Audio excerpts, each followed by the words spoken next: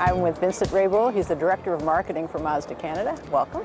Thank you. The new CX-9, it's looking beautiful. The original one has been on the market for a while. Is there any reason behind the timing, the delay in the timing before we're seeing this new one?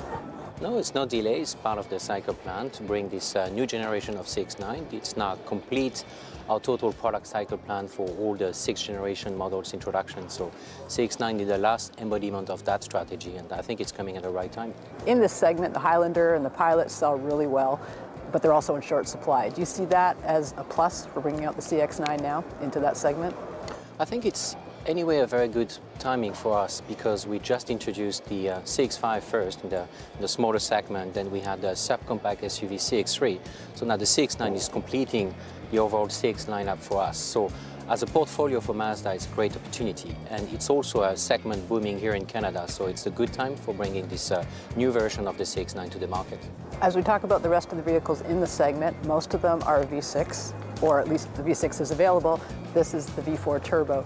Is that enough for this car? Is this going to be the one that will compete against those V6s? That's the challenge that Mazda Incorporation has taken, bringing a 2.5-liter turbo engine with the Skyactiv family.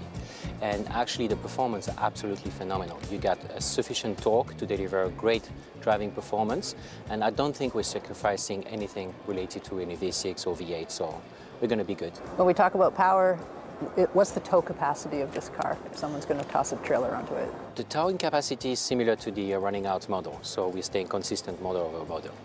When we look inside, it's very swank. The designing is beautiful on the outside. What are we seeing inside? What's your favorite part of the interior? A couple of things. First, it's really the enhanced refinement on the overall treatment of the inside. The beauty with this new model now is that we are bringing a new version called Signature at the top of the trim, and that's bringing some additional features like Napa leather. We have some wood execution on the panels, which is really, really exciting, beautiful. The demographic, the people that are going to buy this car, who do you see as your target audience for this car?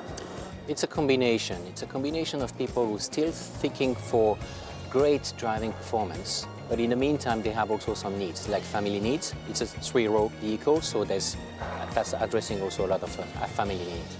Excellent. Thank you so much, Vincent. This is actually looking amazing as we see it turning behind us. Thank you so much. Thank you very much.